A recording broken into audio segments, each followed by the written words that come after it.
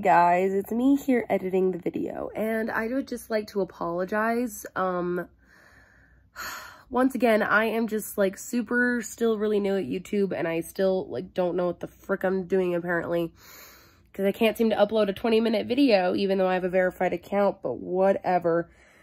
I just wanted to apologize that happened, and here is the last 5 minutes of my book review for Amy Harmon's new book, The Songbook of Benny Lament. Here is those last 5 minutes of me ranting about the book and actually reviewing the book and talking about how incredible it is. So I'm sorry that I screwed up and that I have to make this a two-parter video, but I hope that you enjoy the second part and that you'll take the time to watch it. Thanks. Enjoy the video. I'm really discouraged. I'm sorry, guys. And now, the moment you've all been waiting for. The Songbook of Benny Lament. Ooh. So I literally finished this book last night at like midnight. I literally did, like at midnight, I finished it and I wept for about 30 minutes. Just sobbed. Went back and read the last like chapter like at least like 3 times and then like wept some more. And now I reckon I cry 4 times a week. I don't cry 4 times a week, but I cry a lot. Starts crying now. No, I don't cry that much. I cry like all the time. And then I decided to DM Amy Harmon on my Instagram and just tell her thank you for the book. It is an incredible book, and I'm so happy that she wrote it and she talked about Benny and Esther's story. It truly is one for the ages, and Amy Harmon was gracious enough to write me back and say a little thank you, so I'll insert that little picture, a screenshot of our DMs. But it truly meant the world to me that she responded, and if she ever sees this video, I hope that she does and knows how much I love her and how much I've adored her for so long. And now I'm just going to keep on talking about her books because I think they're amazing. But I just wanted to say she's one of the most thoughtful and kind people on planet Earth. I don't know if, like, it was like 12:30, almost 1 in the morning when I texted her, when I DM'd her that response. I didn't even expect to get a response because it was so late, and also, like, she's a famous author. Why would she DM me back? But she DM'd me back and said the most gracious things, and she's truly the kindest person.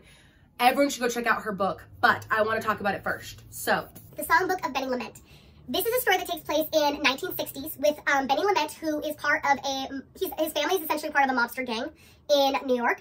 And then you have Esther Mine, who is an up-and-coming singer with her band of brothers called Minefield. And Esther is an incredible, incredible singer, and Benny is a songwriter. And so one day, Benny goes to hear Esther sing in a club, and Benny's father convinces him to write her a song, just to like one song basically, or a couple of songs to help her get on her feet. And as the story progresses, so does their love. And it's a lot of complications with the Italian mafia, and a lot of complications because Benny is white and Esther is black. And this was a time in history in the United States where civil rights was going on, and interracial marriages were very scandalous, and they were a thing that were looked down upon. And so this book is so relevant for today. If anything, it's more relevant now than it ever was. And I think that it is an incredible story that they shared. Have I done enough? Will they tell my story? Benny and Esther's story is super unique. It's a very unique romance because it's like a spitfire, like enemies to lovers romance. And you know I love a good enemies to lovers. I love a good enemies to lovers, and that's how Benny and Esther were. Always fighting, always arguing, always at each other's throats. But at the end of the day, they both just had so much like love for one another, and they only loved each other, and I just love that about them. One of the big lines that Esther says in the book is, if you want people to change, you got to show them what it looks like.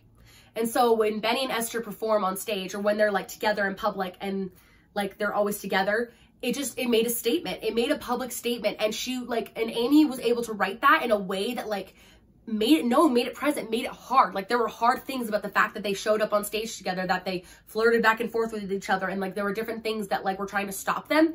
But that was the running theme throughout the book. If you want people to change, you got to show them what it looks like. And this was the start. This was their small little revolution, without violence, without malice, just their little revolution into like breaking the boundaries, showing people what change looks like. And it was beautiful. And another one of my most favorite things about the book, and I have to talk about it because it literally was one of the most impactful statements of the book. At one point in the book, Esther is talking to Benny, and they're slow dancing in a club, and they talk about, she tells him, she's like, you are the most ugly, beautiful man I've ever seen. He's so ugly!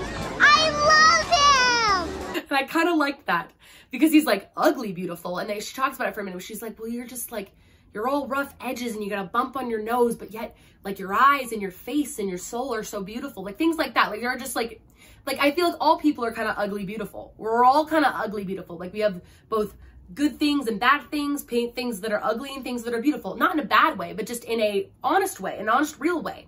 And I'm sorry if this sounds weird, but I'm just being honest. That was something I loved about their relationship that they talk about in the book. At one point, it's Christmas Day and they're having this really emotional moment together. And they're talking about how, like, Benny's promising all these things where he's like, I'll be good to you, and I will be gentle, and I will be like good and kind, and like it'll be perfect. And she's like, I don't want perfect.